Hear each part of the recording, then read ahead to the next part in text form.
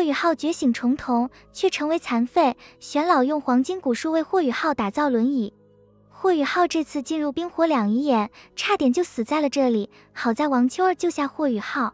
霍雨浩因为喝下冰火两仪眼的泉水，导致全身脏器被烧伤，眼看就要死在冰火两仪眼了。此刻的王秋儿发怒，如果霍雨浩死了，这里的魂兽都要死。而悠悠发现，既然王秋儿如此爱霍雨浩，那么他也可以尝试用相思断肠红救霍雨浩。在相思断肠红的药效下，霍雨浩的性命总算保住了。王秋儿将霍雨浩带回史莱克学院，而此时史莱克七怪们看到霍雨浩竟然和王秋儿在一起，认为是王秋儿跟霍雨浩出去私会了。王秋儿怒斥众人，真为霍雨浩感到不值。在这短短几天时间里，霍雨浩可是经历了至少3次生死危机，无论面对怎样的危险，每一次他都义无反顾的前行。现在回来后却被大家误会。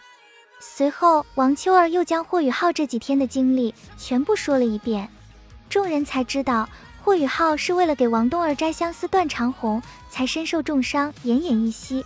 听到真相的王冬儿瞬间泪流满面，原来霍雨浩是为了自己的暗伤才孤身犯险，可是他自己却不知道暗伤这件事。此刻的王冬儿才明白，原来这又是他的大爹二爹在考验霍雨浩。王冬儿内心暗自发誓，以后她不再是昊天宗的小公主，只是霍雨浩的妻子。霍雨浩为自己付出一切，他也要用一生来回报。在霍雨浩回来后，学院立刻就让治疗系封号斗罗庄老来治疗霍雨浩。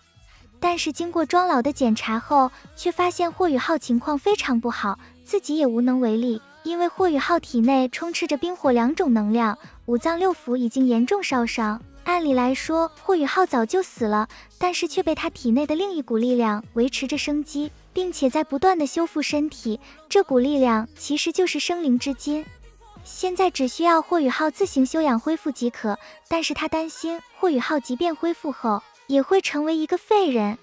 在经过几天的恢复后，霍雨浩终于醒来。虽然现在他还无法行动，但是他却发现自己的灵魔武魂发生了2次觉醒，让霍雨浩的眼睛发生变化，出现了双瞳，而且他的精神力也提高了许多，精神探测竟然可以看到立体图像。玄老也是被霍雨浩的能力感到颇为震惊，没想到他的本体武魂竟然2次觉醒了。